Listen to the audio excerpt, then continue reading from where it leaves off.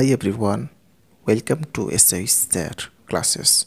Today in this video we have to draw a line segment of length 6.3 centimeter with the help of scale in easy way. So please watch the video till the end.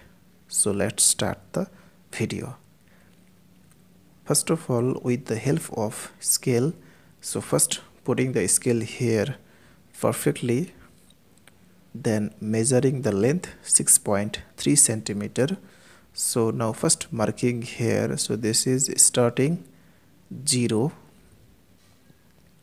now counting, so this is 0, 1 centimeter, 2 centimeter, 3 centimeter, 4 centimeter, 5 centimeter, 6 centimeter, and this is 6.1, 2, 3.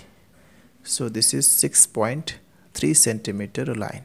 So first marking 6.3 centimeter here, then joining this line. Okay, so now taking here point A and here B. So AB equals to 6.3 centimeter.